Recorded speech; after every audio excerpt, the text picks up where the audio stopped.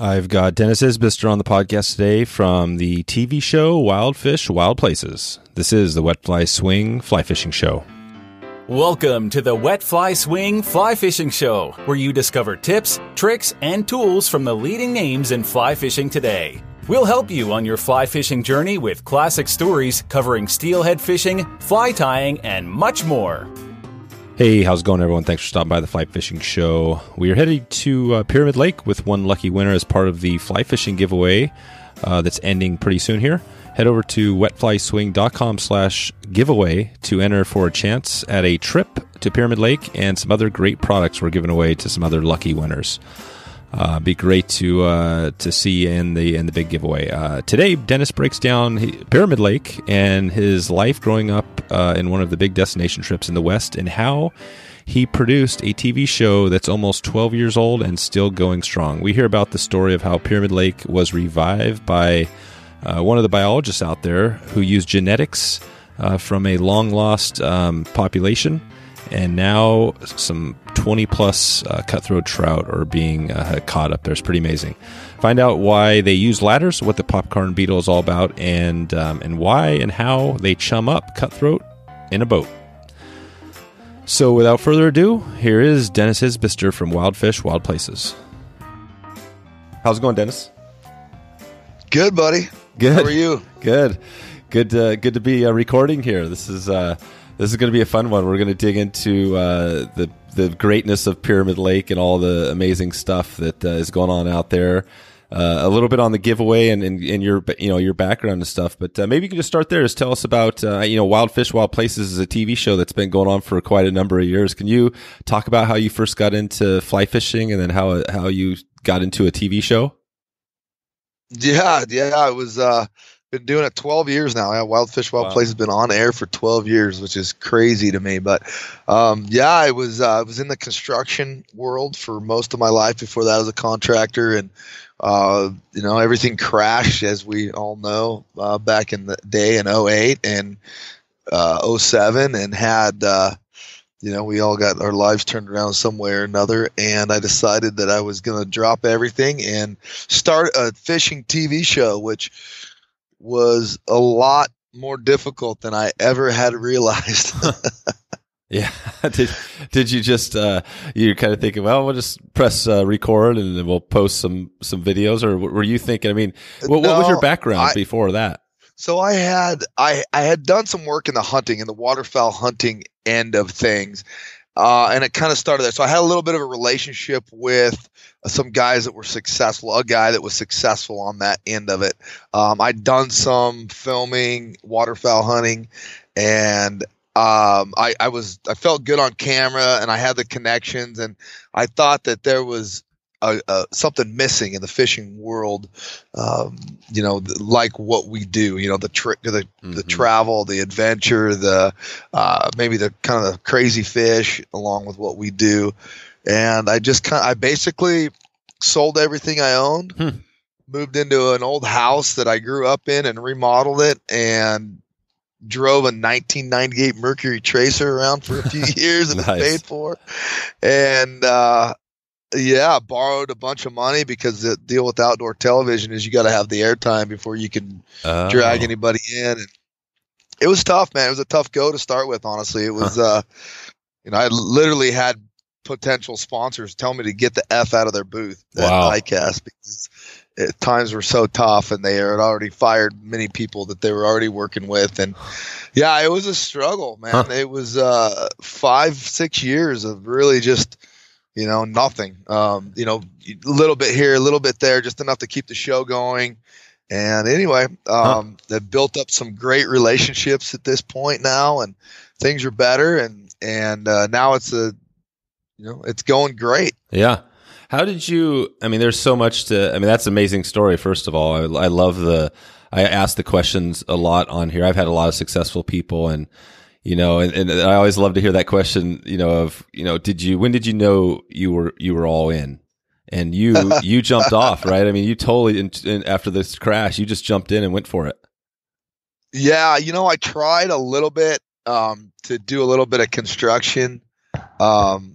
I tried a little bit still. Yeah. But it's in business, I believe it's one of those things.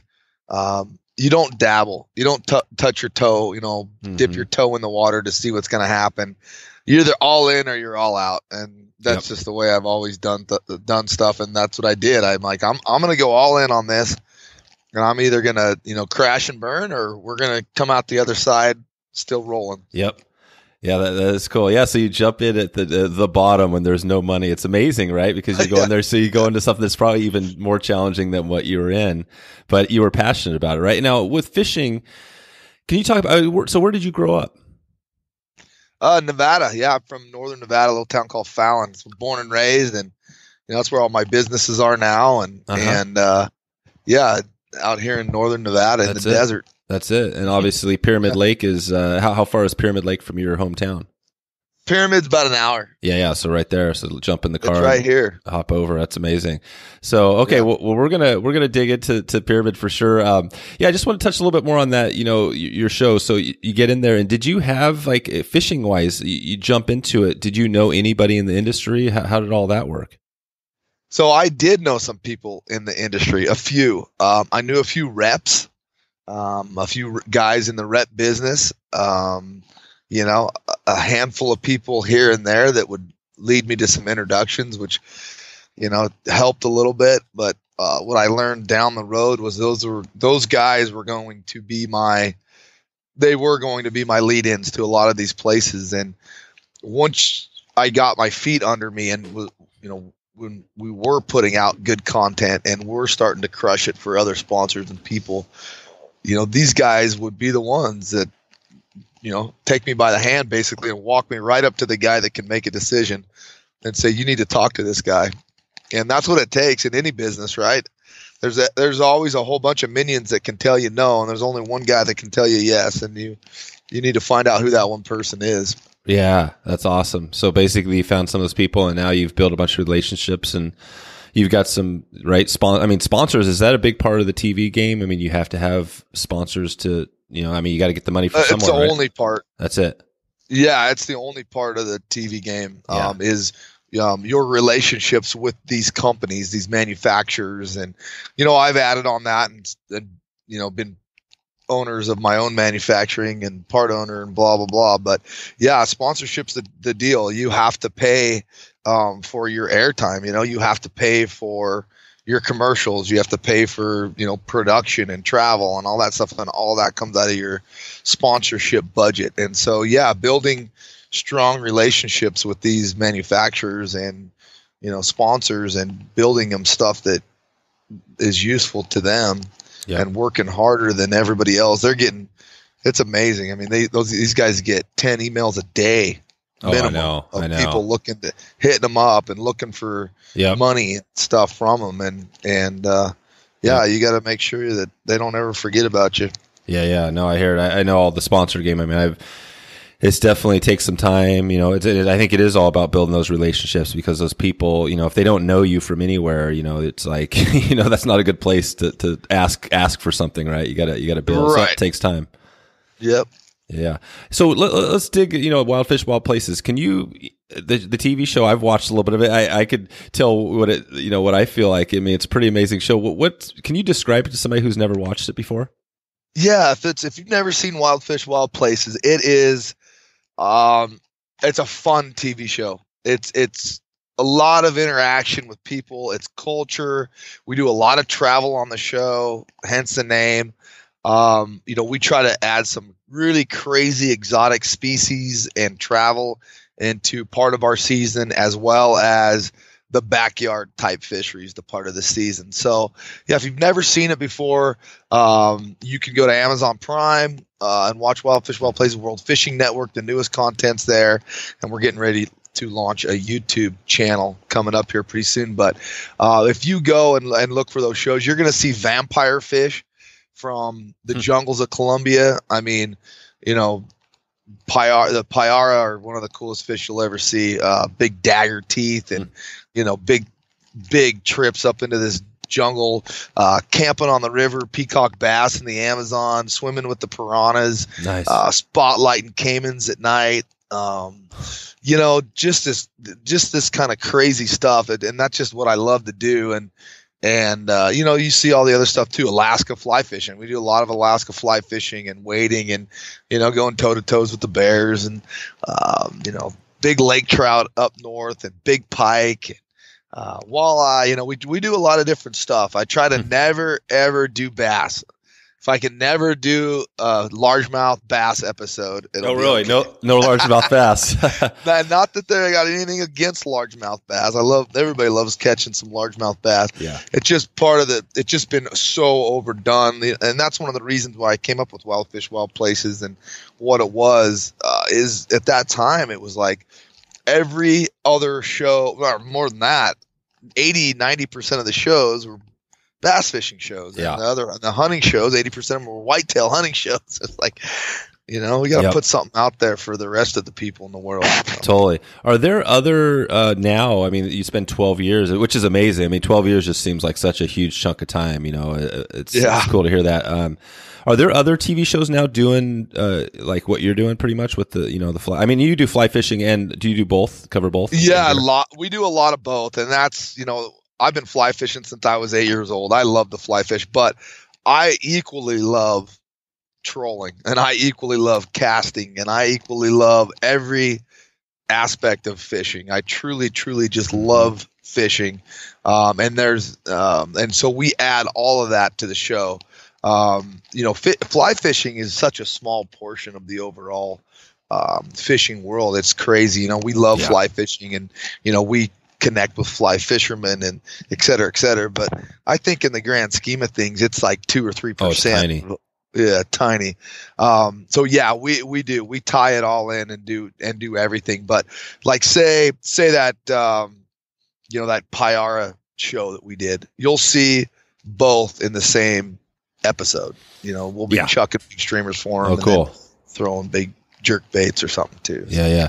No, it's cool. I think that I think the people that I've interviewed on here, some of the best guests I've had, including like Kelly Galloup and people, they're people that always mention just that. They say they love, the conventional fishing. They love talking to people, and it's a great way to learn and get better at fly fishing. And I think fly fishing has had a stigma in the past of, this uppity, I'm a fly fisher. Right. And I think the more people that realize that it's just fishing, I think it's better, right? It's better for that person. I think it's better for the fly fishing industry too, Plus, not to mention your marketing, right? You're getting a bigger audience, so that's a big thing. You're right, and that's what we talk to people about all the time. The most important thing for us as fly fishing lovers is to get more people into fly fishing. Exactly. Unfortunately, I mean, it's one of those double-edged swords things. But the way to get more people into fly fishing is to not be snobby and address that, try to help people get into fly fishing and be nice to them. Yeah. There was a stigma. You're right. And we see it still at certain shows and stuff. It's out there. And we preach on the show all the time. We talk about it. Yep. It's just another way to catch a fish. Fly fishing or whatever you're doing, it's another tool in your toolbox. That's what you should learn how to do it all, because Kelly is absolutely right. If you understand those fish on a different level, whatever it might be, you're going to be a better fly fisherman. And my buddy Austin and I talk about it all the time at Pyramid specifically, which we're going to be talking about here soon. I fish out of my boat more than I fish off a ladder at Pyramid. But I guess what? When I find fish out of my boat in spots, we'll be the first one to get to fish them off a ladder because nobody else knows they're there yet. Oh, that's cool. That's cool. And that's because Pyramid Lake is, maybe you can describe it, because Pyramid Lake's kind of, there's certain ends of the lake that are always changing, and like with sandbars and stuff, is that the way it works? Well, a little bit, not so much as the sandbars and stuff changing. That does happen a little bit here and there. The bottom will etch out a little bit, or some, we had some flash floods a few years ago that changed a lot. But we've just generally had a lot of water in the last 3-4 years, and the water is at historic levels right now. So that's kind of changing historically the game. high. But the fish historically high, yeah, it's changing a lot. The water is up to a level which I've never seen in my lifetime. Wow. And it's an actual lake, and it's a caustic terminal lake, which means there's inflow from the Truckee River, but no outflow. which means the only way that the water leaves is through evaporation, which makes it alkaline, salty, which is why the Lahontan Cutthroat is the fish that lives there. They are adapted to living in those sorts of conditions when other fish won't live in there. Gotcha. So yeah, it's interesting, and that's the Lahontan Cutthroat trout, which yeah, I mean, I talked to Brian, obviously Brian with Got Fishing. He's kind of our partner in this giveaway, which we'll talk about as well a little bit later on. But yeah, he was noting that same thing as well. So it's interesting. There's the Lahontans, and I fished for him a little bit, a lot of the smaller ones. And where we're talking about, Pyramid gets some fish. Can you talk about the size? And because you get fish over 20 pounds there, right? Yeah, no doubt. So a little backstory here. In fact, I fished it yesterday. Oh, cool. And my uncle and I fished it yesterday, testing some new plugs and some different things. And we were laughing because when I was a kid and even a young adult, we would work our butts off and fight the waves and all that stuff for little Lahontan Cutthroats that were, 18 to 20 inches. If you caught a 5-pounder, you were, which is nice. 18 to 20 is still nice, right? Yeah, it's still nice. And we've gotten spoiled. And so kind of a quick backstory there, what happened. So years and years ago, and now the state actually had the lake and was in charge of the fisheries and stuff. And they put a lot of different fish in there to see what it would take, because the Lahontan Cutthroat basically went extinct out of there. And then when the tribe took it back over, they got rid of all the stuff that was in there, started putting Summit Lake strain of Lahontan Cutthroats in there. And they're a big red fish. They grow very slow. They love cold water. They don't grow very fast. There's there's a lot of different biology and stuff there. Mm-hmm. And about 10 years ago, they introduced a new strain, which they found at a place called Pilot Peak, Nevada. And they kind of assumed that when they were starting to go extinct, some guys, they planted them all over the place, and they ended up with this strain of Lahontan Cutthroat that was almost identical. They cross-checked it with an old mount at the museum at UNR, and it's almost identical to that mount. So they started breeding these fish for this lake, and what they ended up with was this Pilot Peak strain that is growing on average a half an inch a month, and they've got a different attitude. They don't mind the warm water. They are super active all the time. They have a little bit different shaped head for eating, more like eating minnows, bigger teeth. A different, like a bullet shaped head instead of a longer snout like the summits do, and they just tear things up, and they're getting huge. And so, part of these fish that are getting really big are the summits as well. They've been planting, if I'm correct, half and half still, half summits, half pilots. And so the summits are getting big too. But yeah, that's kind of what's going on here. And now, like, we caught a 7 and an 8-pounder yesterday. We didn't even take a picture of it. No kidding. Yeah. I mean, we didn't catch anything bigger, but we're getting spoiled. We caught a 7-pounder and an 8-pounder back to back. I was like, oh yeah, it's a nice fish. Let it off, and at the side of the boat. That's amazing. And, I mean, there's 20-pounders. There's 18 to 20-pounders every day getting caught out there every day. Wow. And that's what's cool. I think that's why it's such a destination, is that, for you guys, you're getting tired of the 7-pounders, but for some people that's a trout of a lifetime. You know what I mean? Absolutely. And I have to remember that a lot of times. I donate a lot of trips to charity and different things. And we took some Boy Scout kids out there a couple years ago, and first fish they bring in, it's probably the smallest fish I had on my line all year, honestly. I mean, it was 18 inches, 16 inches. It's just a tiny little fish comes flopping in. And I about out of my mouth says, I was just going to flip him off like, oh, that's tiny. And this kid loses his mind. It's the biggest fish he's ever caught in his life, and so I have to, make sure I check myself a lot, because, like you said, those fish that we're releasing at the side of the boat are a lot of people's fish of a lifetime, trout especially. Yeah, totally. So let's start there. So if you can, talk. So we got a little bit of background of the fish, the biology. There's these monster, freaking crazy 20-pound plus fish. But if you take us back before that to say, kind of the Native Americans or just wherever you want to go, but go back in history and give us more of a big, broader perspective on the lake and like Lake Lahontan, right? Was the original name of the lake. Well, yeah, it was.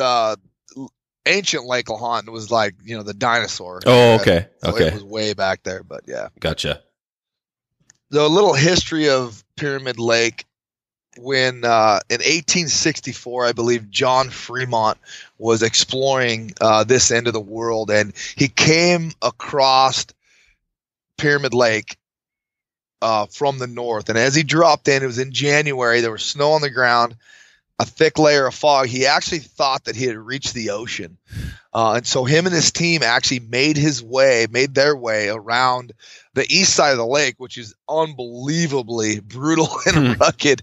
And they got down to the pyramid, and they encountered Indians as they were going along. These Native Americans had their caves and all their stuff. And they get down to the pyramid, and he documented the natives were feeding him these giant trout that, in their opinion, was better than the salmon that they were eating up in Oregon. Yeah. And so what happened was this discovery led to the silver rush of Nevada, roundabout. So the silver rush happened in Nevada.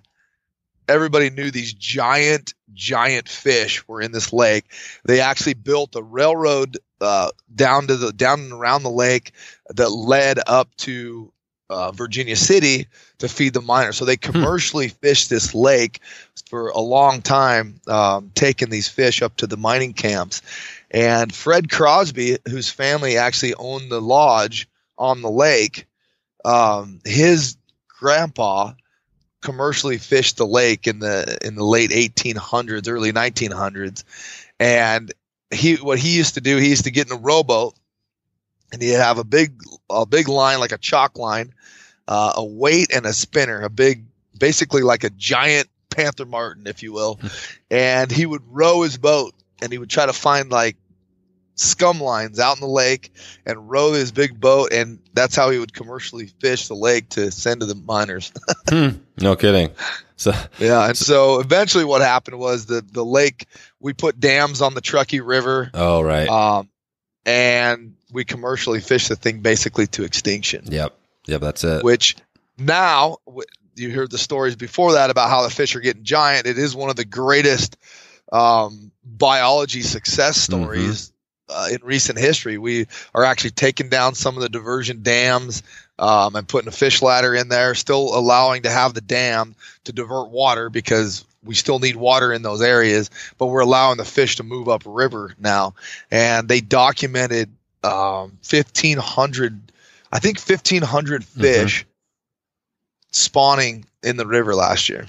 Nice. That is an awesome success story. And, I'm really excited at this, again, this giveaway we're doing. I'm going to be meeting up with you and Brian in the winner of the contest on, up there. I've never been there. It's pretty amazing. So I'm jacked to see, because it's pretty beautiful too. Isn't just the natural area pretty amazing?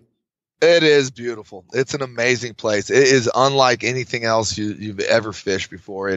You get on ladders and, you stand there, and the weather can be terrible or it can be beautiful, and it's beautiful high desert. And, it is a lot of fun. I tell you what, you can see why people get hooked on it. And, it's a really good time. And then when you guys come out too, we'll take the boat and I'll take you to the other side of the lake where, nobody else can access unless you have a boat. So it'll be pretty cool. Nice. And maybe we can dig into that on the ladders. What is the, so when you go, there, is everybody just bringing their ladder and throwing it? What is the ladder all about? Can you talk about the fishing and how that all works? Yeah, absolutely. So it kind of started with milk crates a long time ago. And guys would take milk crates just so they could get a little bit higher out of the water, because it's cold, when you're fishing out here right now, it's cold. So you get out of the water a little bit. You're able to cast a little better. You stay a little warmer. Well, that kind of led to ladders, 6-foot construction ladders or step stools. And now we have like some super badass, like aluminum A-frame stands with a casting platform and a seat, like a boat seat on them.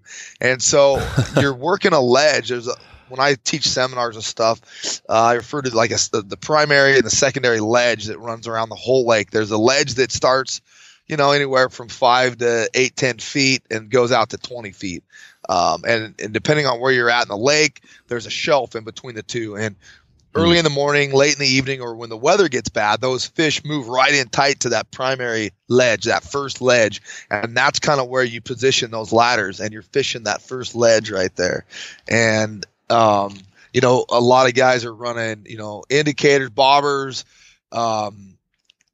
balance leeches, big chironomids that are specific for this lake. And then the other thing is stripping. A lot of guys strip popcorn beetles and these different flies that are specific for Pyramid Lake. And there's a specific line and a specific way that you strip them. Just like anywhere else you go, it all changes. Yeah. Gotcha. And so if somebody wanted to buy one of those super comfortable captain's chair ladders, where would they get one? You know what? I don't know, honestly. I know you used to be able to get them at Crosby Lodge. They sold it this last year. So I don't know if he's still carrying Pyramid Lake Lodge, is still carrying them in the store or not. But that would be the place that I would check there. And then I think you might be able to get them like at Sportsman's Warehouse too in Reno, maybe. Gotcha. Yeah, they might have a guy making them. There's a handful of guys around that make them. Yeah, they make them. Okay, I'll put a link in the show notes. I'll track one down and throw that in there so people can check them out. So if you're going there and if we were going there, and is there a best time of the year? Can you take us through the seasons there when you would fish, or when you would say if somebody had one chance to go there, when they should go? Yeah, for sure. So the beginning of the season, it's been a little different the last couple of years. Which it opens in October. It closes July, August, September. Opens back up in October. The fish are usually a little deep, chasing schooled up tui chub. Coming up and whacking bait in the mornings and the evenings, and then kind of laying back down. So fly fishing specifically, if you're going to go in October, make sure you have a tube with you, so something to get out there a little ways. November, it turns over at some point. As soon as we get a first cold snap, it turns over and the fish immediately move shallow. In the boat, we'll be running plugs in 6 to 12 feet of water. The fly fishermen will be starting to whack them off the ladders. That's when Brian and I caught a 15.5 pounder with Brian. That was right those first couple weeks it turns over. Guys will fly fish out of a boat, kind of starting to key into that a little bit. You're seeing a little bit more of that. There was some guys when we were filming out there out of the boat. We were trolling plugs. These guys were anchor, with an electric fly fishing, and he landed an 18 pounder. We were right there. Nice. We had a 16 and we had a 20 plus to the boat that day. So, if you can time it right when it turns over, that's a great time to be there. A lot of people get here. A lot of people travel here in April, March and April. That's a really big time for the fly guys to be here. They're booked out in the lodge almost exclusively. And it's a really good time to be here. Yeah, and that's because March and April you get out of it's not as super cold and nasty, and the fishing's still good. Or would the fishing be good in January? Yeah. I mean, it's good. It's good all year. It just kind of depends. In my opinion, and this is the kind of the fishing that we have, fly fishing, that I've experienced. Obviously there's other people that say it different, but this time of year, that December, January into February, you're probably going to, if you spend some time, you're going to catch a big fish. But it's probably not going to be big number types of days, right? You're fishing for 2 or 3 fish a day, type of thing. But one of them's going to be big. Yeah. You're one of those fish that takes down your bobber or takes your fly is going to be a big fish. So that's kind of the trade-off. You go into March and April, it starts to get to be numbers, and you're still obviously got big fish roaming around too. Yeah.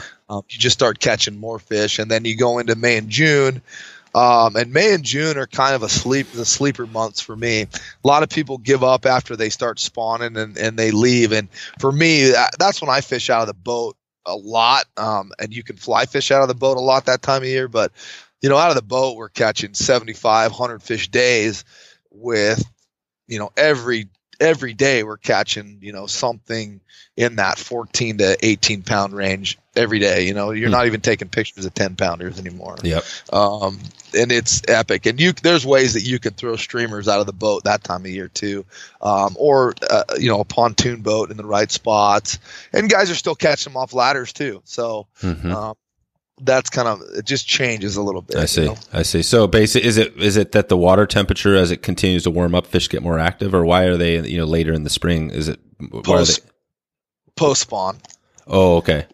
Yeah. They go into the, pre-spawn is March, April, May, April's the spawn, and, they get stupid and crazy and they're doing their stuff. You can still catch a lot of fish in April, close. They come in right into the bank in April, and then they do their thing and they move back into the lake, and post spawn they are eating everything in sight. Everything. Oh, right. There you go. They're just chasing bait, and the bait's schooled up pretty heavy. I mean, we'll sit on a school running tubes, tube jigs, and you'll have 100 fish days, no problem. No kidding. What, if we stay on the, on the fly fishing side, so if somebody was listening to this, they'd probably be interested in, trying to hit the fly, with the flies. What is there, what would you recommend for somebody going out there? Is it definitely you need a ladder to do it? If say they were, you do. Yeah, if you're going to fly fish out there and you're gonna go over there for the first time, you definitely need a handful of things that are specific to Pyramid Lake. Warm waders with boots, lots of layers, obviously. A ladder. You can get by with a 6 foot construction ladder, no problem. It's a little bit less comfortable for sure than the platforms that we use, but you could definitely get by with it. You need an 8-weight floating line, and indicators, fluorocarbon, 18, 20 pound fluorocarbon. And then I would also suggest the correct sinking line, which most guys are using a full sink with like a teeny, sinking line with the, the amnesia backing or whatever it is that sinks. I don't fish that a lot myself. Cause if I am throwing, streamer stuff, I'm usually out of a boat throwing like a striper line. But if you're fishing off the bank, research that a little bit, but get a full sink line.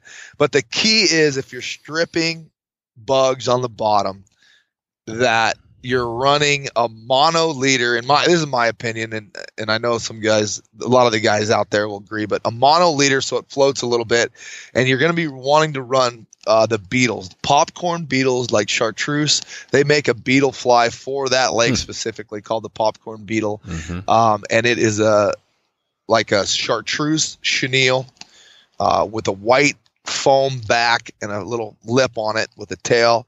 And it kind of wiggles almost like a little flatfish. And what you do is you run about a 3 foot leader right off the end of your line. So it's only sitting a few inches off the bottom, and you pop it 3 times. Boom, boom, boom, pause. Boom, boom, boom, pause. That's probably the most important thing. So there you go. So basically it's like you said, you find that channel. The best thing would be when they come into that channel between the ledges and they're sitting in there, and you can cast to them, and you just basically let your full sinking line just drop to the bottom. And is it a sandy bottom, or is it what's the bottom? It's almost all sand along those spots that you're running that. There's some the stuff that I target, coming up here pretty soon. I will start targeting some rocky areas because the midges and, those chironomids fish well there. But they start keying in the rocks for a couple months now for some reason. They're in the sand a little bit too, but, they transition around the lake. They know where the food's at. And so if you're in those rocky areas, obviously the bobber and the balance leech, or bobber and a chironomid is going to be the ticket. Yeah, I gotcha. Okay, so that's where the different techniques. So you do have the time with the full sinking line is great, where it's not going to get snagged up, and you can drop it down to the bottom and pop it. But a lot of times, if you're in those more snaggy areas, rocky, you're going to do a bobber and balance leech or something like that. Yep, indicator. Exactly. Yep. Indicator. Yep. No, it's a bobber. I know. I love it. It's definitely a bobber. Yeah, it's a bobber. So what do you think when you're out, you go out there to fish? I mean, you do both, but do you say, I mean, percentage wise, do you fish more in your boat doing plugs, or do you do more fly fishing, or? I do more pyramid lake fishing out of my boat. Yeah. And we will fly fish out of my boat for sure, but I just enjoy pyramid lake, fishing out of my boat, running plugs or, jigs. We do a lot of, like tubes and swim bait, swim jig techniques. But yeah, there's a time of the year though too, where, if you can believe it, we actually decoy fish May and June to the back of the boat. We actually run a string of flashers, fish flash spoons with no hooks on them in the prop wash as we're going about 2.5 miles an hour. And those fish actually decoy to the back of the boat. And then we throw big streamers in right in front of their face and strip, and they just come over and eat it. Oh, wow. Yep. It's unbelievable. And most people that shake their head, they're like, what's wrong with you? Yeah. That's cool. So if somebody, here listening to this, they probably want to try to get one on a fly, and say for this, let's talk about this giveaway.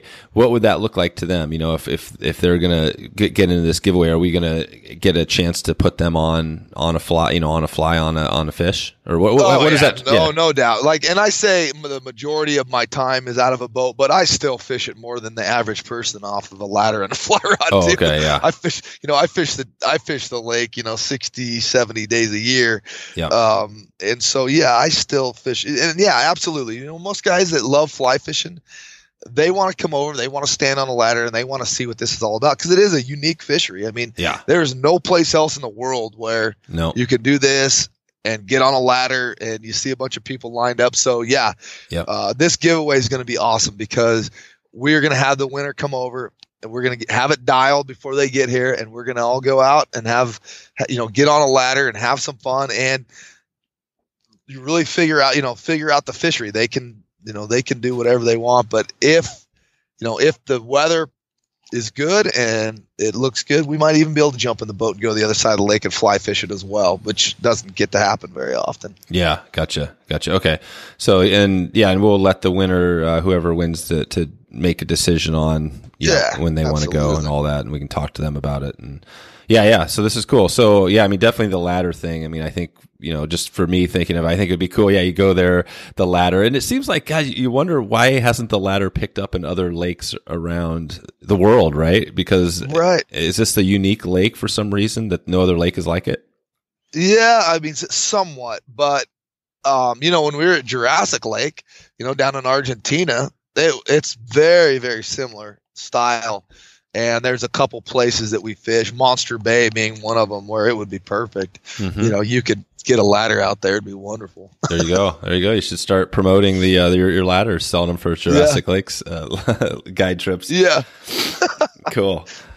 So I guess, anything else about the actual fishing? Let's just think somebody was going over there on their own. They weren't hooking up with this giveaway. They're just going to fish it. Any other tips, or, it sounds like the rod is kind of a 7 to 9 weight sort of thing. Long, the 10 footers for the indicator stuff that I use. Actually, that's what I used at Jurassic too. Mm-hmm. So, I mean, that's always a good idea, but if you got an 8 weight, regular 8 weight, no problem. You'll be fine. I think a couple good tips would be to talk to the local fly shop. Go to the Reno Fly Shop, or call the Reno Fly Shop. They're great at giving out information, and maybe go hook up with a guide one day. Go out with Mike Anderson from there. He's a wonderful guy and super knowledgeable. He's on fish every day out there. So, maybe go with the guide one day, kind of get the lowdown, get the rigging set up, because just like we talked about, very specific. There's stuff that is going to sometimes change the game. But if not, at least talk to the Reno Fly Shop and see, get a report and see what's going on. Yeah. No, it's always a good tip. I think the getting the guide for at least one day is definitely a good thing to do. So, okay. Yeah. I'll put some links, in the show notes to some of the Reno shop and some other things. Any other, when you think about resources, any other things, people can watch or read or anything that can get them ready for pyramid to learn about? I mean, the balanced leech thing is, I mean, some people might not even know anything about it. Any tips on that? Yeah, that's actually kind of a newer thing. I wrote an article for California Fly Fishing magazine a few years back when it was brand new. So it is relatively a new concept. And so the balanced leech is basically a 90-degree jig hook tied with a sewing needle at the beginning out the front of it to get it to where it hangs in the water like a bait fish instead of vertical. It hangs like it's supposed to, and it looks natural in the water. And I fish balance leeches a lot of places. In fact, Jurassic, that's basically all we fished when we went down there the last time, is balance leeches. Yep. They do great. So yeah, look into some balance leeches. Where to get them. They got them all at the fly shop and the local places around. But there's a lot of info out there now, as everybody knows. The internet's full of good stuff. Pay attention to where you're supposed to go. And the rules and regulations out there. When you come to Pyramid, it's tribal land, not state. So you don't need a state fishing license. That's a good tip. Mm-hmm. You just need a tribal pass, a permit, a fishing permit. If you're going to camp, you need a camping permit. If you're going to boat, you need a boating permit. What tribe is it? What's the tribe out there? Paiute Shoshone. Paiute Shoshone. Okay, yeah. Cool. And right, so they're in not half, but a chunk of the lake is actually off. It's only tribal land. Yeah, so all of it's tribal, and there's one section in the middle at Sutcliffe where the lodge has been annexed in, and the Pyramid Lake Lodge owns that and the accommodations there. So those are good people to talk to if you're going out there to stay. If you're going to camp, obviously check the regulations. If you're going to stay with the Pyramid Lake Lodge, get in line, get it there ahead of time. But Reno's not too far away either. Reno and Fernley are 30 minutes away. It's not a bad place to stay, either one of those. But what's off limits, you just got to check it out. The whole east side of the lake is off limits. And since the big flood that we had a few years back, there's a few other places, a couple other beaches that are off limits now too. Okay. And you mentioned, I think, a couple times, but if somebody was coming up there, people can camp. I mean, do people camp out there as well? Yeah. There's camps out there. There's a lot of really nice areas to camp. Actually, beautiful camping. Obviously, just depends on the time of year. But when I went out there yesterday, there were some guys just set up with tents right on the beach where they were fly fishing. There you go. Yeah. So there's that, and then the lodge, or what would be the winner of this? I think maybe it's not a lodge, isn't the correct word, but we're going to put them up. I think in a place right on the lake. Is that? Yeah. At the lodge, at the Pyramid Lake Lodge. And it's, they've got double wides and, camp trailers. And then one place that we try to get when we do things like this, the big 3-bedroom, 2-bath house with the wraparound deck and barbecue. And, it's just up above the lake. And it'll be sweet. Okay, cool. All right, so I'm just thinking back again, to getting prepared for the trip. So if we're heading there, thinking about fly fishing, we're going to have a 8-weight, whatever, 10-foot, and a dry. It depends on what you're doing, but it sounds like here you're going to bring a little bit of everything because they could be balanced leeches, they could be. Are you doing chironomids and stuff like that, or is it mostly balanced leeches or stripping flies? A little bit of both. So the balanced leeches and the stripping was working about the same. A month or so ago. I'm not quite sure. I think what's happening now is they're changing. They're moving to the chironomid diet, I think now. Balanced leeches in the morning, and then as it warms up a little bit, the chironomid. And they are specific. They're huge compared to what you're used to fishing as a stillwater fisherman. So get the albino wino and the right chironomids that are made for Pyramid Lake, and they have them at the lodge there, specifically tied, as well as the stripping, the stuff you need for stripping. They have, if you're coming here to strip and that's what you want to do, you're going to want a popcorn beetle or a booby fly. Oh yeah, the booby, the Phil Rowley fly, which is I had Phil Rowley on in a previous episode. I'll put a link to that show, which was awesome. Phil's kind of like the rock star of Stillwater. So that'll be awesome. Good. Yeah. His if he's the booby fly guy, well, he's the man, because those things have been crushing it too. He is, yeah. And it's such a beautiful action, those things, Yep. Yeah. It's a fly basically. It kind of floats, right, a little bit. Right. And that's what these fish, even most of the time when I'm fishing them with plugs or jigs or whatever, we're relating to the bottom all the time. We're bouncing things off the bottom. We're dragging things off the bottom, whatever the case may be. So, and that's where the stripping those bugs come into play. And that's why you use a short leader. Yeah. And that's why you use, the foam booby or the beetle. Cool. You're just a couple inches off the bottom. Do you know Phil Roy? You heard of him?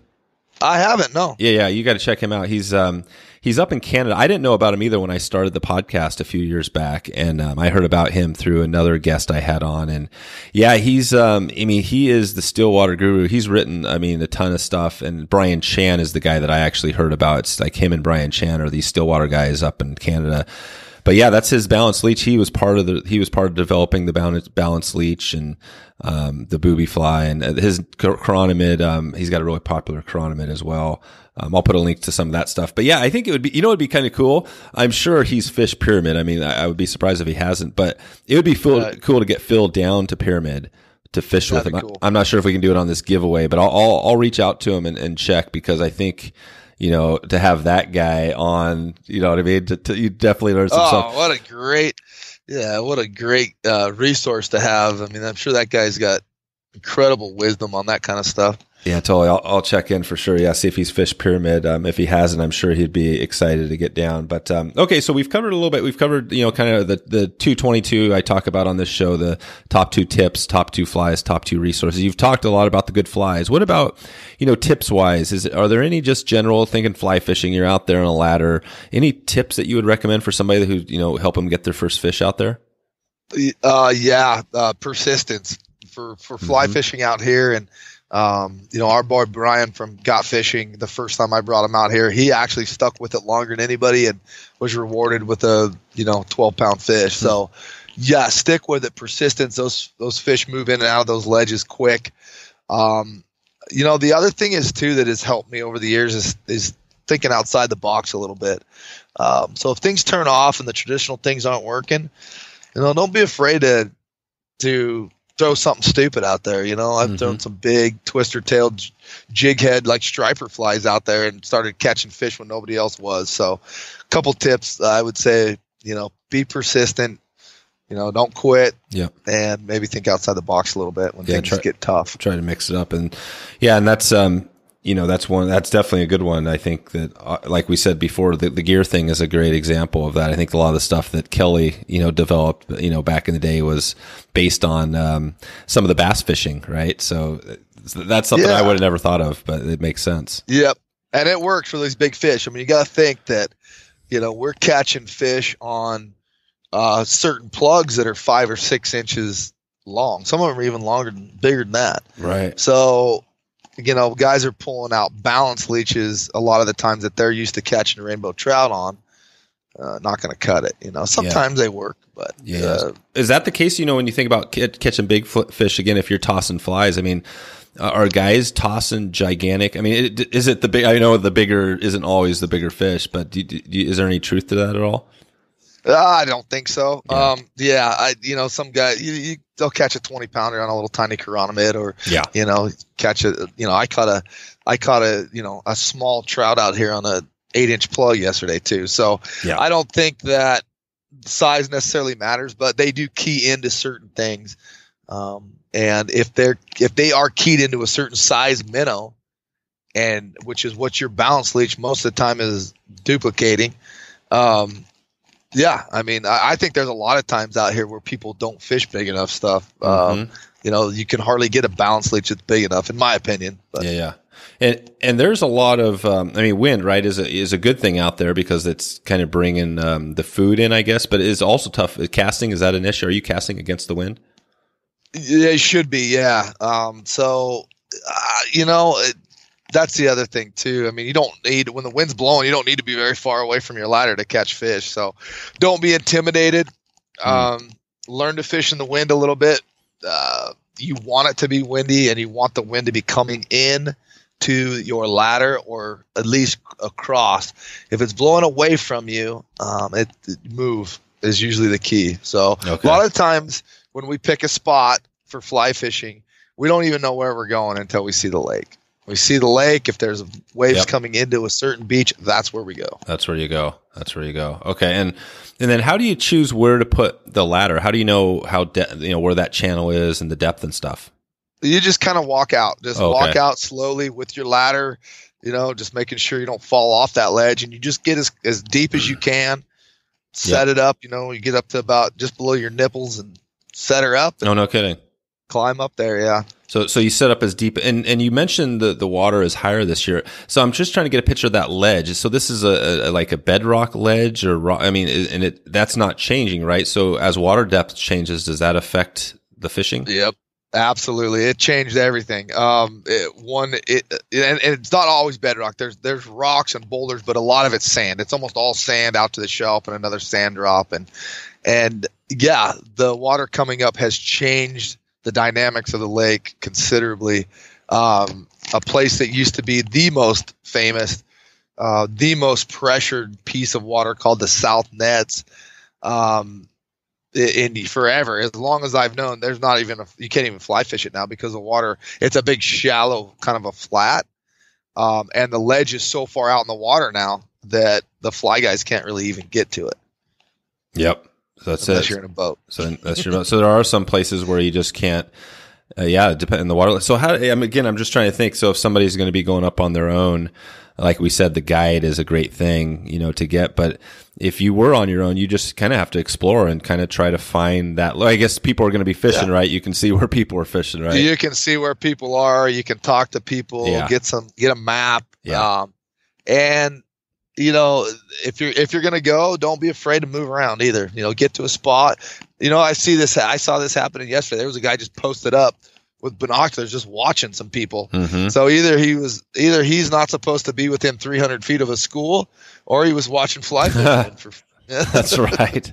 You never know. Yeah, unless he had fly fishing stuff on the back of his truck. Otherwise, we'd have called the cops. I was going to say you know what they say. The funny thing is that even the ex-cons, the criminals, they love recreating too. You know what I mean? Yeah. So there's definitely people out there that are like full on. They've done some crazy shit, and it doesn't mean you just got to realize that. Yeah, no kidding. They're not all great. I always think that sportsmen are always the greatest people in the country. I don't even lock my truck. But now you told me that, I better rethink. It's true. Well, I've done some hunting too, and I mean, it's funny when you leave, you leave your camp wide open, right? I mean, you got all this stuff just to be anybody can go in there. But you know what it is? I think what it is when you're out there, even the criminals, for the most part, it's like a different place. You know what I mean? Like they just know camping, fishing, you just don't do that out there. It's kind of, I don't know. That's my guess.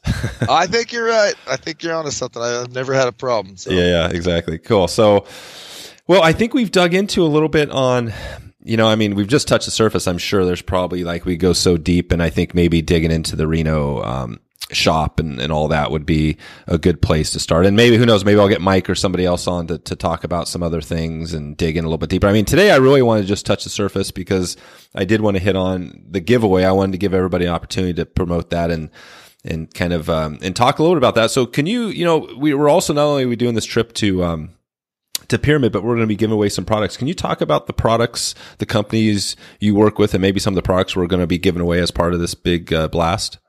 Yeah, absolutely. I mean, obviously without the sponsors and without our products, and none of this stuff ever works out or ever happens. So of course, I mean, and over the years, I've been able to align with some of the products and the companies that we mesh well with, right? They're just great people. We get to know the owners of these companies and the people behind the scenes. And so that's kind of the companies that we work with are always, in my opinion, are the best of the best. Mm-hmm. So we're going to be giving away products every 3 days, I think is what we decided, right? Yeah, I think we so. have a lot of people on board. So Monarch Fly Lines is one of them. They're a company I've got to know really well. Monarch Fly Lines is out of Colorado, American made company. Very cool, different concept of fly lines. Check them out. Okay. They're environmentally friendly. I don't know if anybody out there, I mean, I'm sure a lot of people know about fly lines, but what I didn't know is there's a lot of fly lines. Most of the fly lines, the coatings and the stuff that's used to make them are terrible for the the EPA standards. Really? Anyway, terrible. And that's why you probably noticed that the fly lines have changed a lot in the last few years with, the coatings rubbing off and they crack a little earlier and break down sooner than you think. And that's because the EPA was changing what's allowed, because some of that stuff is so nasty for the environment. But anyway, they are a very cool company. They got great lines and they're eco-friendly and they cast great and they last for a while. So somebody else, Adams Built Fishing, they have a lot of good waders and boots and rods and reels and all kinds of stuff. We'll be giving some of their stuff away. Glacier Glove, same thing, just great company. Good sun protection gloves, as well as they actually designed the first neoprene glove for Pyramid Lake. That's kind of where they started here in Reno. So that's kind of a cool tie-in. Yep. That's and I think that's the cool thing is that a lot of I think in Adams Built is pretty local, right? They're in your area. Yeah, they're in my office. Yeah. Oh, there. Yeah, that's right. Because you're. Yeah. I actually have had a lot of input on the design. We work on the stuff all the time with Adams Built. That's right. Yeah, I remember when I met, or I just talked to him. I did meet him actually. I met him at I think it was IFTD back last year.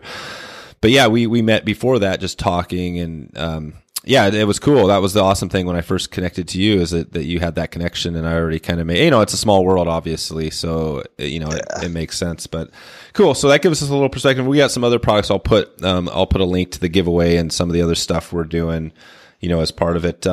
Before we, get into the rapid fire round here to kind of wrap this thing up, did you have, just on fishing, anything else you want to toss out there? I guess, the resources is I think maybe the one thing. It sounds like there isn't necessarily a Pyramid Lake fly fish or, fishing book or anything like that, but probably YouTube and just your general stuff. Go search it up. Yeah, lots of YouTube stuff, lots of how-to stuff. Do some research. It's fairly simple, honestly. So I'm looking at, I just did my Google search and I've got, pyramidlakeflyfishing.com comes up a lot, pyramidflyco.com, Sage Flyfish, Pyramid Lake, perfect setup. So there's definitely Sage, five things I'm glad I did at Pyramid Lake from Orvis, so, this is, right. You got the big companies out there. And so here's a question for you on the companies. And I've been, as I'm getting this, you got 12 years in, you're quite a far ahead of me in the industry stuff. And I know you kind of do both. It's interesting because you think of some of the bigger companies, like we said, the Sage, the Orvis, Sims, all those stuff. Have you tried to, reach out to those bigger companies and, kind of for promotional sponsorships and stuff? Or is that something that's just harder to connect with them since they're at this higher level? Yeah, it's tough. Orvis, Patagonia, Sage, Sims, they have their guys. Yeah. It's tough. And they have, I'm not their league, I guess. You're not an insider, right? You're kind of doing a little bit of both, right? And I know, I did a whole show on the Delta with John Sherman from Sims, one of their reps and one of their head guys or whatever. So, I mean, I know the guys and stuff, but yeah. When you align yourself, one of the things that I really try hard with my show is to align myself with good companies that I can back and talk about and help promote for the long term. I don't want the fans of my show to be seeing me telling them like, hey, this Adams Built stuff is great. It's the best. It's great. And then the next year saying, oh, my new Orvis is the best. And then next year, oh, Sims is the best, which happens a lot. And it's phony, it's not real. And, I've tried to align myself with these brands that I know that I can get behind. Sometimes it doesn't work out, but most of the time I've been with these companies for almost as long as I've been doing it. Glacier Glove was one of my first sponsors ever. That's cool. That's cool. No, it makes total sense. In fact, that I do a little promotional stuff here, and I guess affiliate marketing is some of the technical term, which is kind of a little bit of a spammy term, but it makes sense, and when I got into thinking about which rod I was going to promote and say, hey, here's the rod that I think you should get if you need a rod, especially if you're starting out. Echo is the rod that I recommend, and it's it's a great company. It's, they got a great warranty. They're just, amazing, in all this stuff, but they're not the highest end. They don't cost as much as a Sage. And I think that's the good thing. But the thing that I don't do is say, here, get this rod from Echo and also get this rod from Sage. And you know what I mean? Because it just muddies the water. People, if they want a rod, tell them what rod you recommend. Don't tell them 10 rods.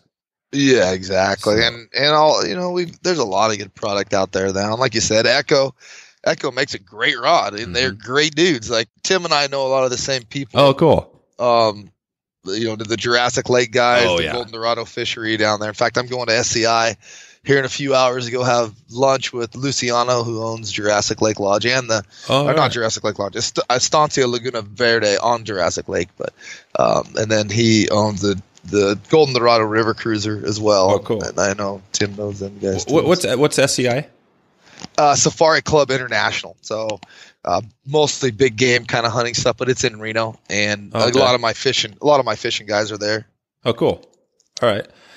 Well, Dennis, I think definitely we left probably some stuff on the table from the fishing tips and tricks stuff. So I definitely, maybe later on, I talk about this. The more that I do this, the more I say, let's get the next episode on you. So if you could come back, maybe after we do this trip and stuff, we'll get you and Brian back on, and we'll do like a wrap up and talk, about how the giveaway and the trip went. And that might be a cool way to do it.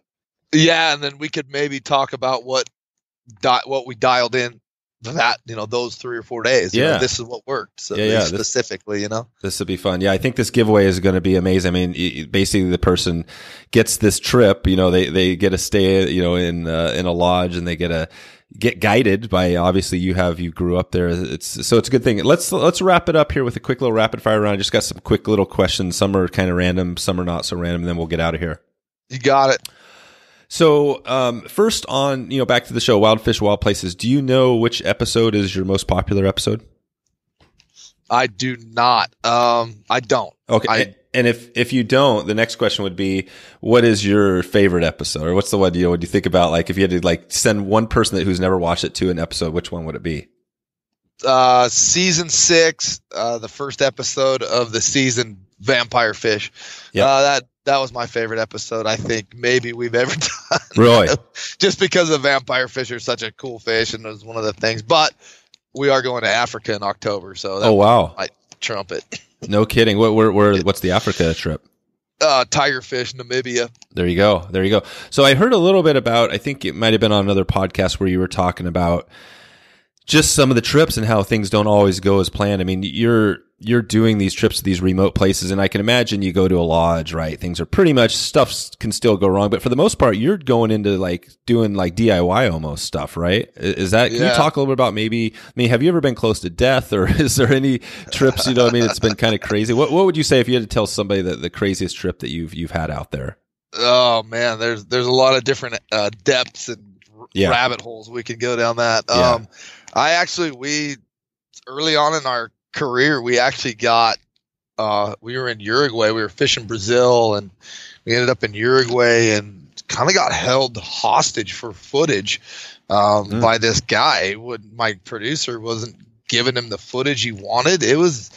They basically held us captive for 6 hours, and it was a little sketchy, man. And that, and we got into a little beef in Colombia on the border of Venezuela with some local fishermen, and that was touch and go for a little while. Yeah, it was a little scary. No kidding. Yeah, that's we'll I'll put maybe I'll find a couple of episodes that I like and throw them in the show notes so they can. Well, and I guess if they want to watch these, do they have to? Are there any things that are free out there? Somebody could just click through and watch what you have. There is a lot of promo videos. You can type in Wild Fish, Wild Places. You'll see a lot of promo videos for other companies that we've done and stuff. But stay tuned. Within the next 20, 30 days, the new YouTube page will be launched. So you can go to Wild Fish, Wild Places YouTube page. That would be great. Yeah, how does that work now? So basically you have this TV, the World Fishing Network, right? Who I guess owns the rights to some of your shows. How does that work on YouTube? Can you start promoting your old stuff, or what's your plan there? They never own it outright. They have an exclusivity for the first year. So we go to the network for the first year, and then we go to Amazon, and I own everything, so I can put it out wherever I want. So, oh, really? So you can actually put everything out on YouTube if you wanted to. Yep, and that's what I'm doing. I'm just breaking it up into segments so it's not as long for people to watch. That's a great idea. I'm not a big YouTube. I mean, I love YouTube, but I don't do a lot of stuff on YouTube. But I did talk to Colin with the new Fly Fisher, and he's got, I think he's got, I want to say 80,000 subscribers, and it's just fly fishing, right? It's all fly fishing. That's fantastic. I know, and that's what he was talking about. We dug in a little bit too about the YouTube, like how he got there, and he was talking about a little bit, but. It's interesting. Like, that's the amazing thing about YouTube, because that's what he talked about. He was on, he's got a TV show that's been on NPR, right, for years. It's been the longest running, I think, fly fishing TV show. But eventually he was like, man, YouTube, right? He got into it back whenever that was. And YouTube is what, that's like, I think that's the business. Yeah. So I think so. It seems perfect for you. I mean, it just seems like you've got a TV show. It seems like if you could align your stuff right, it seems like you could have a crazy success with YouTube. Yeah, I hope so. I hope I really hope it is successful. We are top 70% on Amazon Prime. So oh, really? I know people. I know it's getting out there. I know people are really enjoying it. Getting a lot of messages out there. Oh, cool. So yeah, I think your viewers will love it. That's a good point. So on that line, how do you know you do your shows, you produce them, you've got people, obviously. How do you know when you're, either kind of doing good or not? So, how do you get that feedback? How's all that work? It is tough to tell because, you don't have Nielsen ratings or anything like that. And those are tough anyway, but, running into people. I mean, that's a perfect example. Getting messages. We did a steelhead episode where, we dropped a steelhead, and on the sea tuck, we dropped it. Yep. I mean, it happens, right? Yeah, it does. And I left it in the show. Yeah. Because it's real. Like, that's one thing about Wild Fish, Wild Places. You're not going to see any BS. It's fun, but it's 100% real. If we lose fish, if we do not catch fish, we tell you, and that's the way it's been from day one. And I got a whole story. We can go into that, but I won't. From day one, if we don't catch fish, we tell the viewers we're not catching fish, and we want to know why, and we try to figure out why, and we never BS that. And same thing with that, You drop fish, I don't try to mishandle fish. I care for fish, and we use single barbless, and anyway, we dropped the fish, and man, I tell you what, my freaking phone and email blew up when those things went to air. Yeah, which is good. People care. Guys were pissed, and chewing my butt. Whatever, it's okay. And then getting recognized. That's the other thing. You're getting out there when, I had a guy. We were in Kauai a couple of years ago. Walk out of a shop and said, "Hey, you're Denis from Wild Fish, Wild Places, right?" And you're like, "What?" Yeah, you get somebody messing with me. There you go. So anyway, that's kind of how we judge it. Lots of feedback, and then obviously Amazon, we can track it. Yeah, you can track it. Yeah, so you can see your growth on Amazon. Yep. Yeah. Gotcha. Okay. Yeah. No, that sheds a little insight on that. And so what about, so sports, did you play any, what was your main sport? Did you do any sports in high school and all that, or throughout your life? High school, I started playing football as a freshman. I got sacked by my own team, on a scrimmage, fractured my shoulder, and I almost missed the opener of chucker hunting season. And I never played football again because there you go. Hunting is way more important. But I actually did golf. I golfed a lot from when I was 10 until I was 18. I actually had a scholarship to UNR, a small scholarship if I wanted to play, cool. But I didn't want to go to school, so I said no thanks. So there you go. So so golf, that's pretty amazing. Yeah, and I've played a little golf myself. It's definitely not an easy sport. A little bit easier on the body than football for sure. And that's the thing that I love about it at this point. I mean, I see all my friends that are my age and younger going in for knee replacements and hip surgeries and all this stuff already. It's like, man, I still feel great. That's it. That's golf. Yeah. So it sounds like, you've been a lifelong, hunting, fishing, your whole life, sounds like. My whole life, man. Yeah. I literally went on my first fishing trip with my grandparents when I was a year old. Obviously I didn't fish. My grandma took me as a baby, obviously, to go camping. And, I have been in love with the outdoors. My whole life has been juggled around to accommodate the most hunting and fishing I could do ever. Yeah, that's it. And you've managed to change your whole life. I mean, it's pretty much the show, and we haven't dug into some of your products and stuff, but you're pretty much that. This is your main source of income, is the show, the products you sell, and all that.